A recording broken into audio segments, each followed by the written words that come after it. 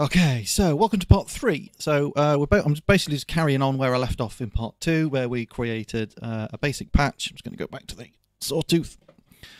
Yeah, we just created a basic patch, and we got pitch control and gate control over the VCO. So I think what I'm going to do is slightly different in this one to what I said at the end of part 2. I said I was going to control the VCA with an envelope. I'm going to save envelopes for the next one. Envelopes and LFOs are going to come up. What I thought I'd do for this one is we'll look at the filter, because we've not looked at the filter yet, so we can start to sort of shape the tone of the sound before we start to affect its amplification. So this is how we left off last time. So we need to leave these where they are, because that's controlling the gate for the keys, and that's controlling the pitch. Now we need to do a bit of different routing down here. So we want the before we go to the amp, we're going to pass the audio signal through the filter.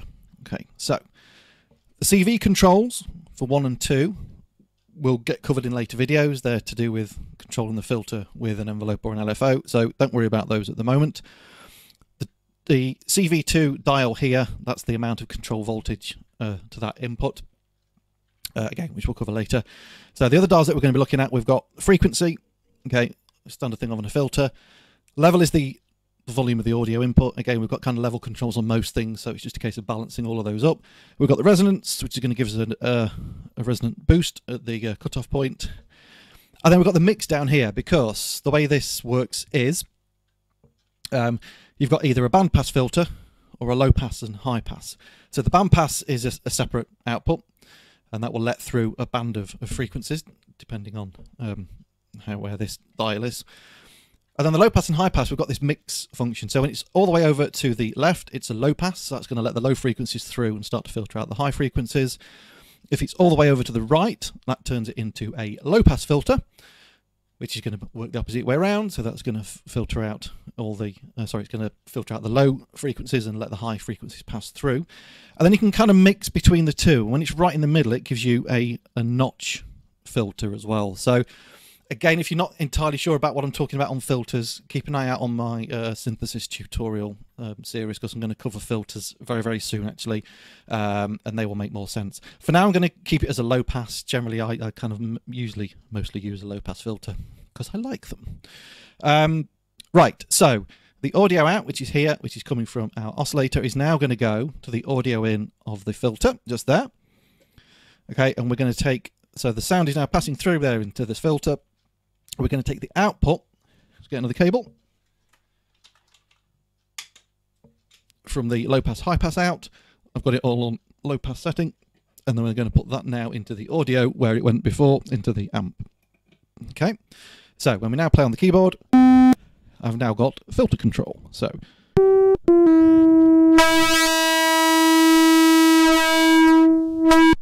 let's just turn the resonance all the way down first, and we'll just have a quick play with the filter.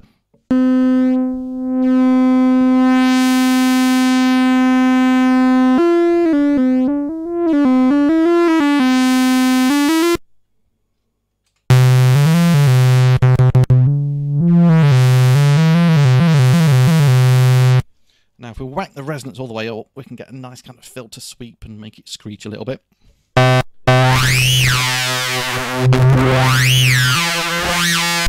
turn that level down a little bit.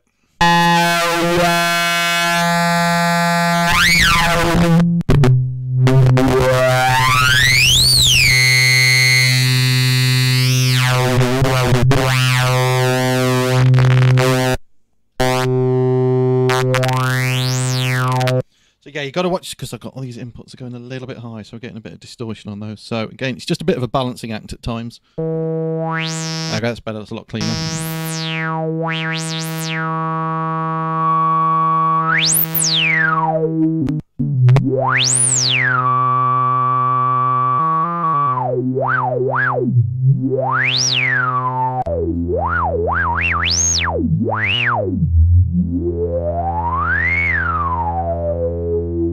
Okay, so yeah, great, I can play with filters all day.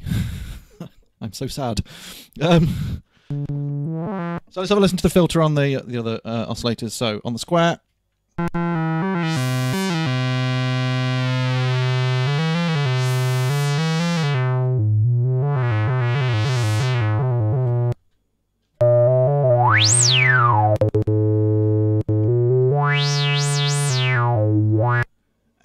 triangle.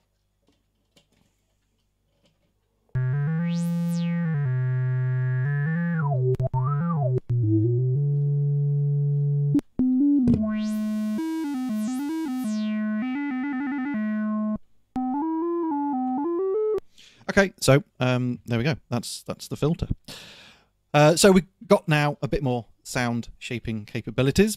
At the moment, obviously, our notes are... I'm just going to go back to the sort.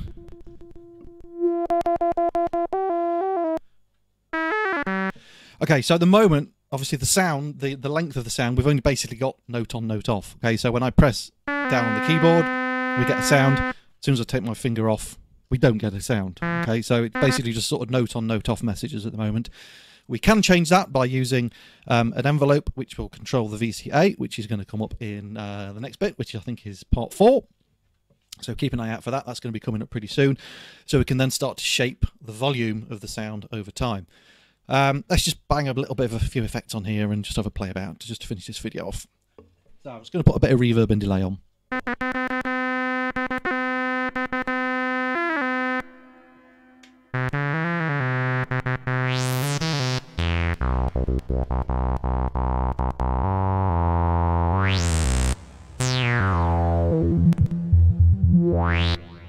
I was going to put a sequence on actually on the microbrew.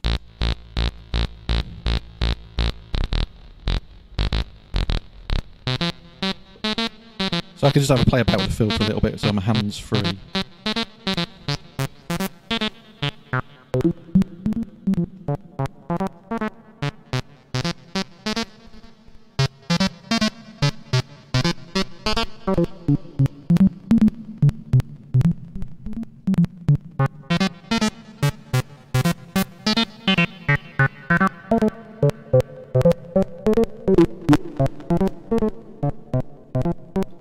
Okay, I'll just sort of demonstrate the other filter type actually. So that's the low pass. I'm just going to go back to the saw again.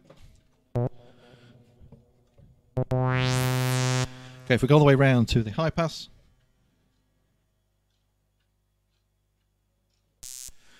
Okay, and then... Okay, so it basically works in the opposite way around to the low pass. If we go in the middle, or we can kind of mix between the two, but if we take it right in the middle, you get a notch.